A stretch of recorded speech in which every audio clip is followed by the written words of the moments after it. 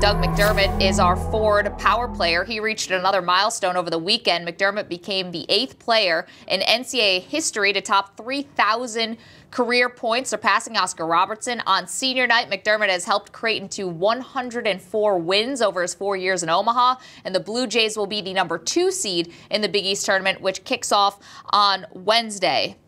We all know about Doug McDermott. We've known about him for a while. Is there another player in college basketball who could steal the show once the tournament begins? Well, I think the person that I look at, and maybe it's a little bit of cheating, is Russ Smith of Louisville. Ridiculous. Yeah, exactly. You look at last year, Louisville did not have a lot of hype going into the NCAA tournament, and then they went in and won it, and Russ was a big part of what they were doing, and I think this season he's improved as a player.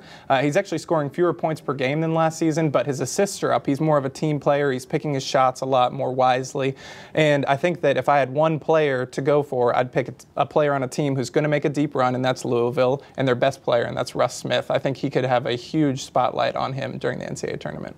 I look at Jabari Parker at Duke. Just when you think his star can't rise any higher, he puts on a performance where he goes for 30 points and 15 rebounds against North Carolina. And the thing that I like about his game is he's become a lot more aggressive, taking the ball to the basket. He's not settling for threes. When he takes jumpers, by and large, they're good shots in rhythm.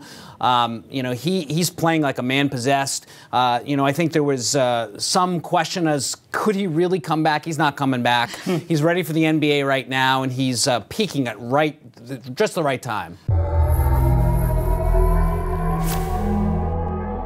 Hey everyone, I hope you enjoyed this clip from our daily live show, SI Now. You can find a link to the complete episode in the description box below. And while you're there, make sure to subscribe to Sports Illustrated's YouTube channel. Remember, you can watch SI Now Monday through Friday live at 1 p.m. Eastern Time only on SI.com. We'll see you there.